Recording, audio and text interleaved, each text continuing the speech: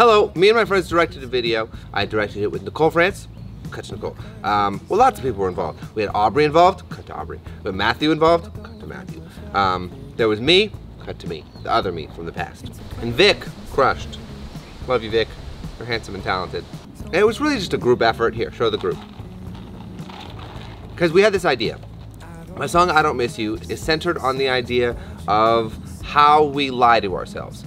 Really, that's not entirely what it's about. I just don't want to talk about what it's about specifically, so I've come up with this very nebulous, artsy approach to what it's about, so therefore we can talk about art instead of about my feelings. Maybe it's kind of meta, because in a way that's me hiding from myself with my art, which is one of the things that we did with this art. We represented how we hide from ourselves with art in the work and productivity room. Cut to it, cut to it. Welcome to the workroom. In this room, we'll be showing you how I think we use work as a way to lie to and hide from ourselves. So the idea was create 5 physical spaces that represent the 5 ways we think we lie to ourselves the most.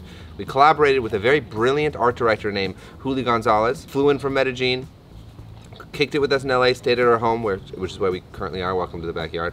And we made these rooms. So one of them was how we hide from ourselves with work and productivity, how we hide from ourselves with drugs and alcohol, how we hide from ourselves with sex and other people, how we hide from ourselves by numbing ourselves and sleeping, and how we hide from ourselves with social media.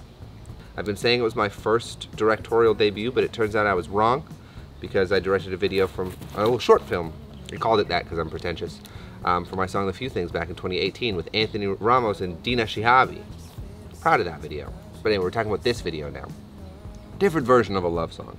I was very inspired by the Moderación video directed by Ricky Montaner and Eva Luna because they directed that and they're my friends, and I was like, they're fucking amazing and this is so inspiring to see them doing their thing, so I want to do my thing. And my thing just included this community effort of a lot of creatives that I fucking love working together to make fun shit.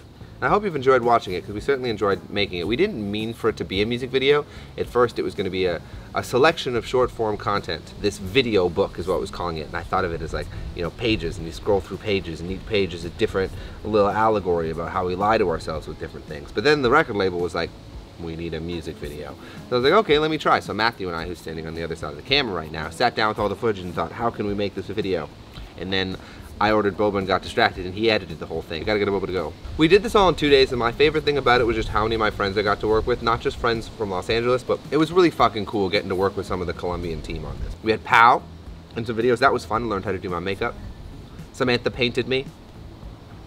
Brooke played the memory of an ex-girlfriend, and we projected her above Essie and Sarah. Bird did a poem.